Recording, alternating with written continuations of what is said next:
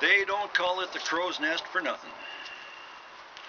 I was fixing myself a pot of coffee one morning, and the crows outside were raising such a racket that it got me to thinking, so I went on out back under the willow tree and I found a stick, and then I went back in and got the coffee pot and a cup and went back outside and set up a chair where I could sit and see all those crows, and I sat down and poured myself a cup of coffee and took a drink and got comfortable, and then I picked up that stick and I got busy.